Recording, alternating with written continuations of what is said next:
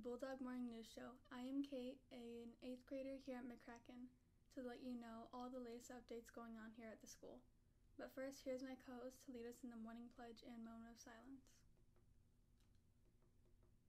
Good morning, Bulldog Nation. I am Star, an 8th grader here at McCracken. Let's get today started. Please stand and say the Pledge of Allegiance with me and pause for the moment of silence.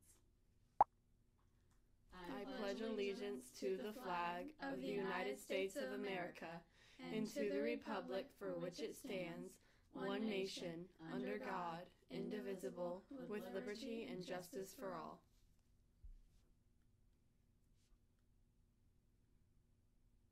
Please be seated.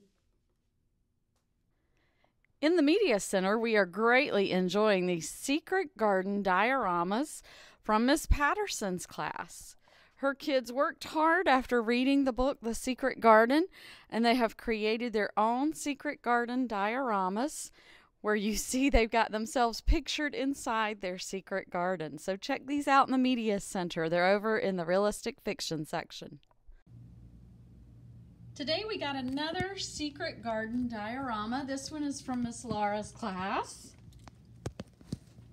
So it is also available for you to come look at on display here in the Media Center.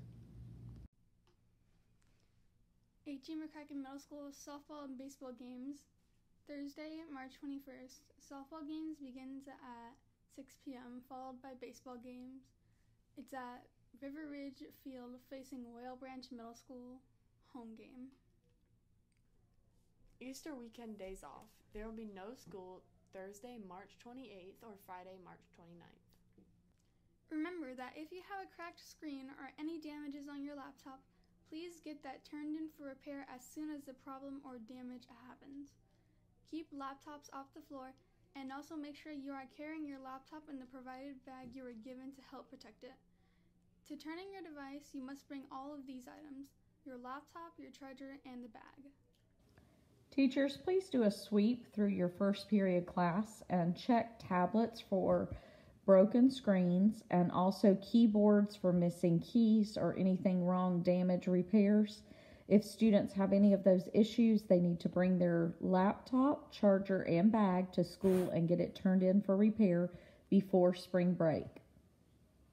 Don't forget that Miss Sunday has another great reading competition here in our county where students will compete against other schools.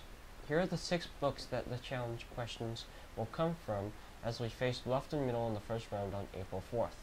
Miss Sunday will host a meeting on Monday and Tuesday mornings for all students participating. Quarter 3 PBIS Day is Wednesday, March 27th. You must have also a 60% in all core classes to participate. You must be in good behavior standing. Make sure you are finding out if you met your math goals in ELA and math for the spring math testing. Our dress down day is coming on Wednesday, March 27th. Good morning, Bulldogs. This is Mrs. Head here to tell you all about the NJHS Spring Fundraiser.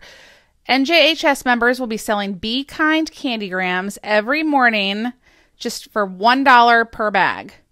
So you can get yourself a sweet treat to help spread kindness this spring. It's perfect for your friends, any staff member, or even yourself. Put a smile on someone's face today.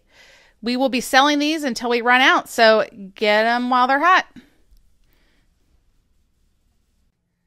Quarter 3 report cards and library and technology papers will be going home on Friday, March 22nd. Make sure all your assignments are caught up and any overdue books are turned in. If they are lost, these need to be paid to clear your account. Don't want detention? Pay attention. First things first, hoodies come off. Here's a great question that you guys ask all the time. Why do you have to show your work in math class? And your teachers ask you how many times? 10 times, 50 times, a million, maybe more. So why do they ask for it all the time? Why do you have to show your work if you get it? Didn't you just do it in your head? What if you just know the answer? Why is it important to show your work? Well, teachers ask you to show your work when doing your math so that they can, 1, understand what you've been thinking to solve the problem, 2, the steps that you took to solve, because you might have done it differently than they did or another student did. And they really can help you identify if you've made any misconceptions. And or simply to check to make sure that you understand what they taught you, and even that you can apply it to something else.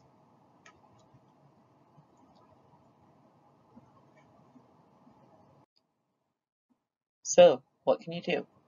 It's very simple. Today, in math class, get out a piece of paper.